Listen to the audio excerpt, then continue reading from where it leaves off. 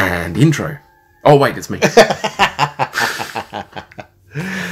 is you, buddy. Go. G'day, guys. Wearman here. Welcome back to the workshop. We're doing some more little random quickies. At Adam's place. Say g'day, buddy. Indeed.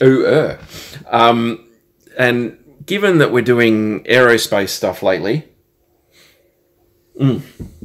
Drinky poos, sorry. You needed that.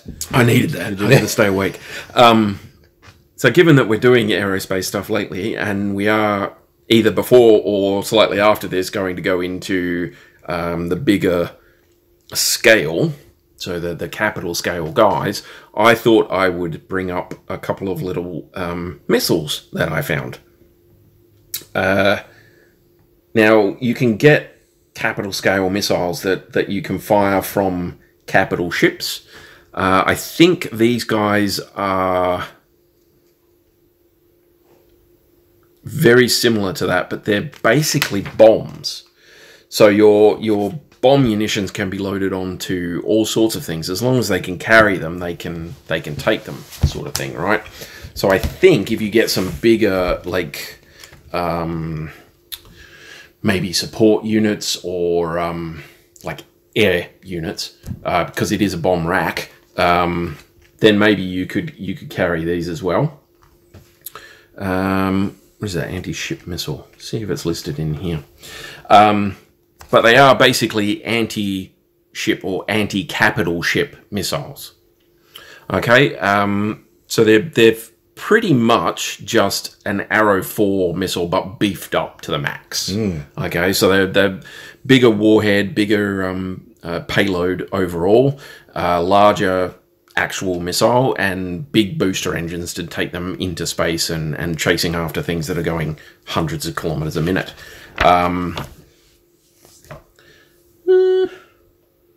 Yeah. So the anti-ship missile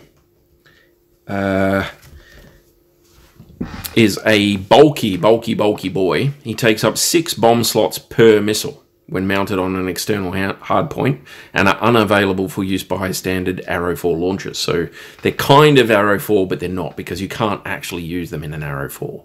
They take up bomb slots and 6.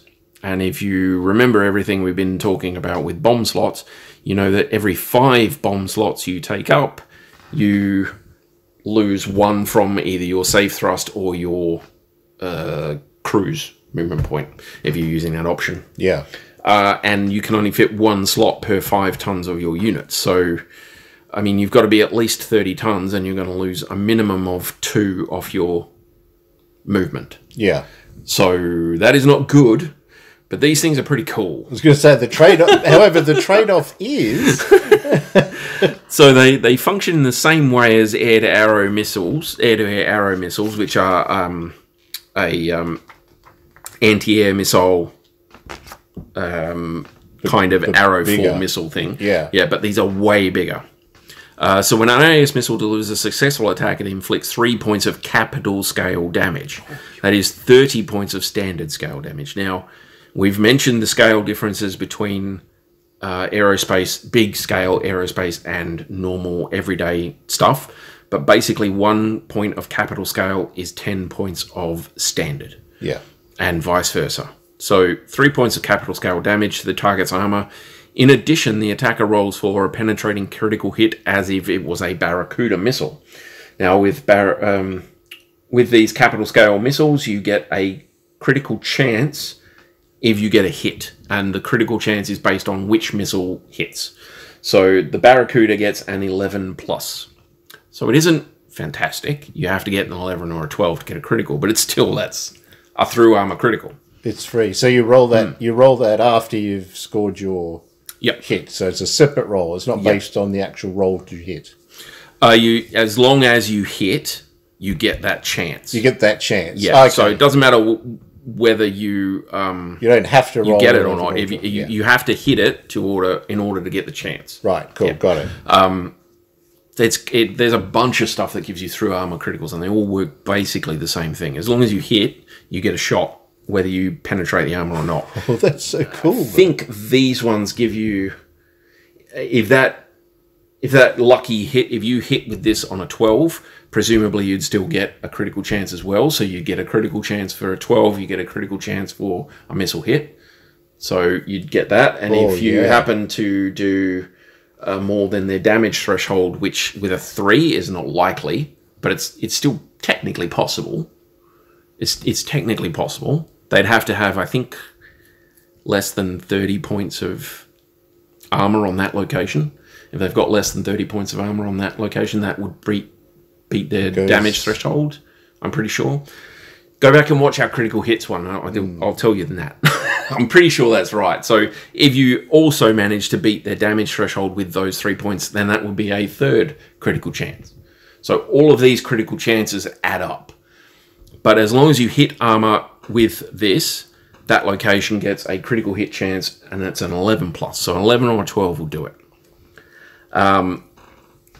They suffer a +4 2-hit modifier against any unit lighter than 500 tons, and may not target ground units weighing 100 tons or less. My Atlas scouts are safe. Yes. So, unfortunately, you can't go out wiping out stingers and wasps with these things, which it would. 30 points of damage would just chew through it, but you can't target them. They have to be over 100 tons in order to target a ground unit, and under 500 they get a +4 for any other units. Yeah. So against targets 500 tons and up, or against buildings, mobile structures, and terrain hexes, they suffer no modifiers. AS missiles may only be used by units traveling in space or at altitude 3 or higher on the low altitude map. So they are like you drop them and they drop, and then they start up and they go and they take off and do their thing. All right. So these are ones that you're going to have to put on like a shuttle or a small craft of some description, or that you're going to have to strap to a big support vehicle that can go onto the low altitude map. So they have to be able to reach at least altitude 3 or higher. You've seen the low altitude map, hopefully, across our aerospace stuff. They're affected by point defense systems in the same manner as capital missiles. We haven't gone into point defense, but that's a capital scale thing, right? Yeah. Okay, yep. Yeah. So point defense we'll go into when we get into the higher scale, like warships and jump ships and things like that. That'll be mentioned, but just know these are affected by that. Okay? And then you have basically the same thing, but it's an electronic warfare missile. So it's an anti-ship electronic warfare missile, an ASEW missile. Okay. Have we confused you yet? So it's basically the same thing, 6 bomb slots per missile. It functions in the same way as the air-to-arrow again. Delivers a successful attack and inflicts no damage to the target. Instead, it imposes a +4 modifier to all weapon attacks made by the target vessel with weapons whose arc cover the hex side where it hit. In the event of a hit that falls on a line the defender chooses. For example, if an ASEW hits a warship through the 4 left hex side, all 4 left and left broadside weapons suffer a +4 modifier, but the nose, aft left, aft, and all right side weapons remain unaffected. This effect begins at the end of the weapon attack phase and lasts until the end phase of the turn after the attack. So you've got one full weapon attack phase where your electronics have been fried, they've gone haywire, and everything on that location, that firing arc, has a +4 modifier. Yeah, so it affects the unit. It doesn't stay in the hex per se. It hits the unit. And so it hits all the weapons on that unit, on that side of that unit, yeah. And it follows that unit along. That's so very handy. For that whole next turn, they're going to have a +4 on that side, on that location. Handy. And you would need something like that, because I tell you what, the weapons on those ships are monstrous. Yes, a solid hit with multiples of these can give you the turn or two that you need to just like do some serious damage without taking return fire. And a +4 is not nothing. That's really a big modifier. Additionally, any naval C3 or naval comm suite systems on a target struck by an ASEW missile are rendered ineffective, and any attempt to jump will be delayed but not aborted while the electronic static clears. These effects last until the end phase of the turn after the attack. So if you're playing a scenario-based thing where they're trying to jump out of the system or something like that, right? If the eventual goal of the enemy is to jump a unit out, then this is one way to delay them. To delay them, yeah. No, that's really handy. They suffer the standard +4 against anything lighter than 500 tons. Units travelling within atmosphere or on the space atmosphere interface cannot launch ASEW missiles. So these ones have to be even higher up than the others.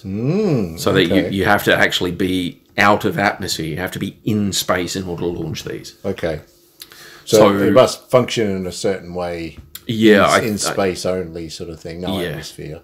I think it's the electronics and things that are in there, all the bits and bobs that are in the warhead, he said in quotation marks, would probably take too much interference from moving through atmosphere and up. So you launch them in space, so they hit and bzzzt, and that whole thing just goes, nope, don't like it. No, can't hit anything. Wow. Yeah. I like them. I think they're cool. Yeah, yeah. I would say that, like, backwater, like,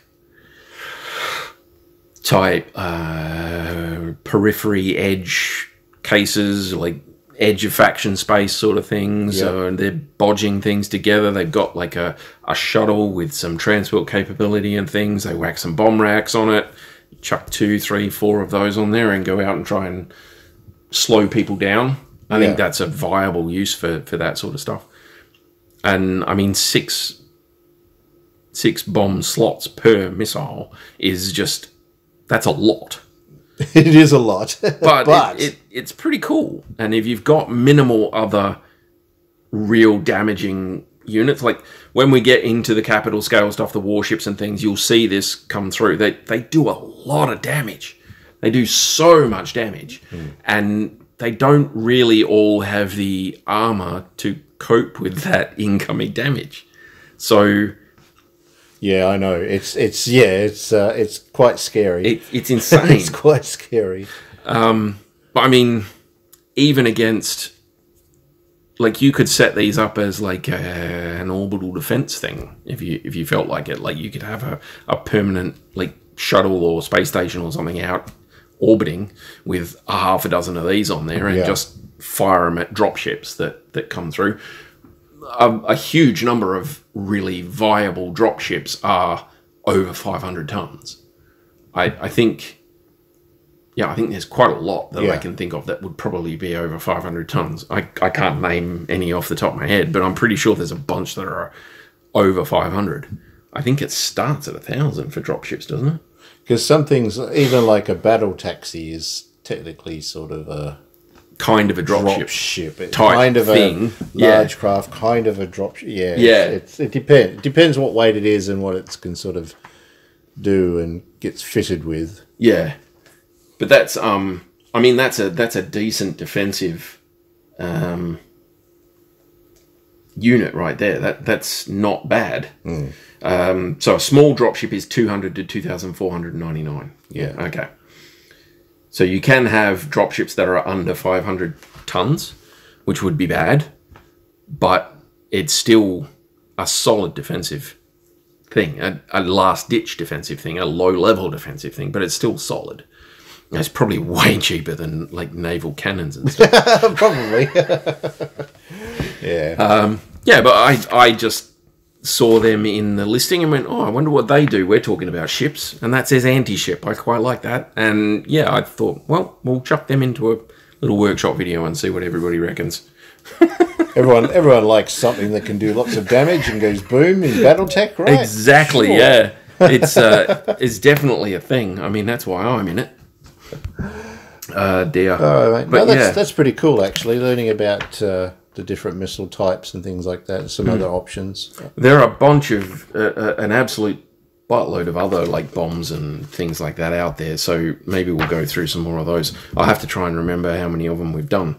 But those two just stood out because we've been doing the aerospace. But yeah, that was a bit of a quickie. Yeah, if you like the idea of those, feel free to chuck a comment down. But you guys stay groovy, and we'll see you in the next one. Bye.